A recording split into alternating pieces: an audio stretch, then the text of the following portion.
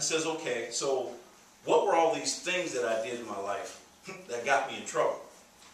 That's where this book came from, Fear, Folly, and Purpose. Fear, Folly, and Purpose was basically going through life, scared to take the chances, and just basically dwelling in avoidance behavior. And by doing that, I missed out on a lot of opportunities. One of the opportunities I missed out on was a football career.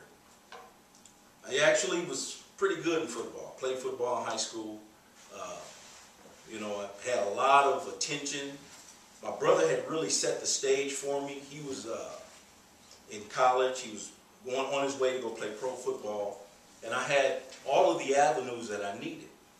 And unfortunately, because of my fear of taking that chance and moving forward, I really didn't play to the best of my ability when I had the opportunity. And it kind of hurt me. Instead of me being able to go to college on a football scholarship, I wound up drifting into technology. And I wanted to do electronics. I didn't really want to be the football guy because I just was scared that I couldn't make it because there was so much other good talent out there. So with that, Fear, Folly, and Purpose became my book. I was frustrated with everything that I had done to miss out on opportunities. That's where that book came from.